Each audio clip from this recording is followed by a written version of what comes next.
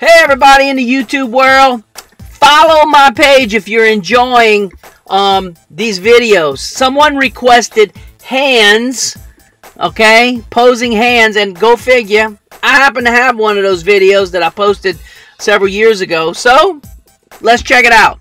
Enjoy. We're gonna talk a little bit about hands, and the hands are part of what I've learned as the Toosie Rule. Big shout out to Ralph Romagera in New Orleans for telling me the Toosie Rule a million years ago. Basically, what the Toosie Rule states, I'm gonna park my nurse right there, is if you got two of something, two eyes, two shoulders, two hands, hips, knees, feet, you got two of something, you want those two things on a different plane from each other. So, if she's standing perfectly straight, notice her hands are on the same plane, her shoulders are on the same plane, her eyes are on the same plane. So I typically work from the ground up whenever I start flip-flopping the Toosie Rule. So to begin with, we're going to take your right knee and we're going to bend it.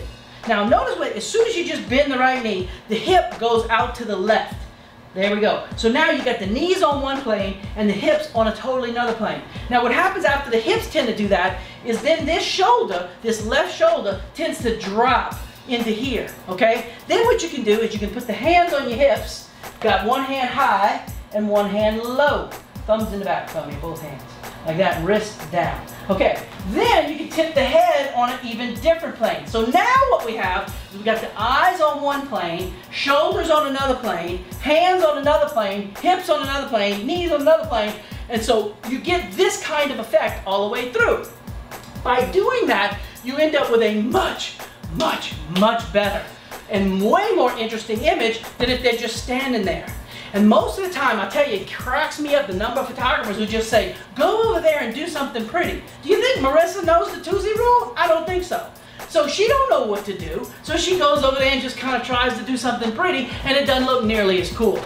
So that's the Toosie Rule. Along those lines, it needs to be thought about and noticed in almost every scenario. The hands. The ugly part of the hand is the inside of the hand, the back of the hand. The pretty part of the hand is the side from the little finger, or depending on what the situation is, sometimes from the thumb. So try to make sure that whatever you do as far as hands are concerned, that you're only looking at the side of the hands, okay? So a lot of times what people will do, I have them grab your hair for me, both hands. They'll grab their hair, and this is exactly what they'll do, bam. Back of the hands, all right? Now the reason you don't want this is because the back of the hand is about the same size as the face, okay?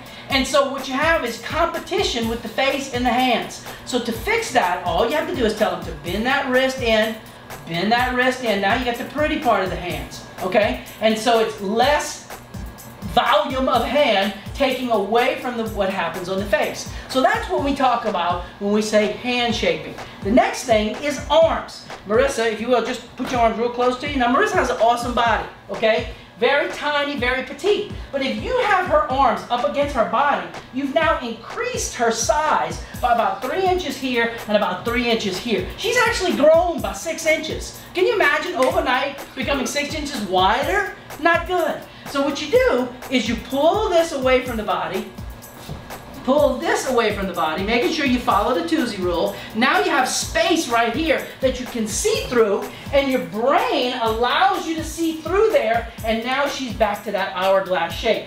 Wider here, slimmer there, wider here, just like the female form is supposed to be. Now when it comes to radical stuff, you can do all kinds of radical stuff. You can take hands, you can put them up over your head, show me.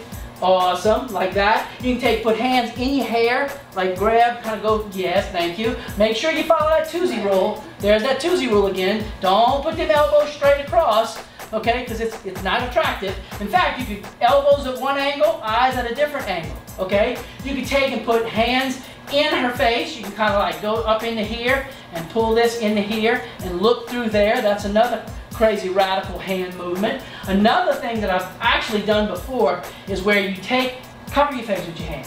One hand. Okay, now that's the natural tendency, is when you do that, back of the hand, ugly. So, get a little twist of the hand. Ready? Let's get a little twist and your fingers bend.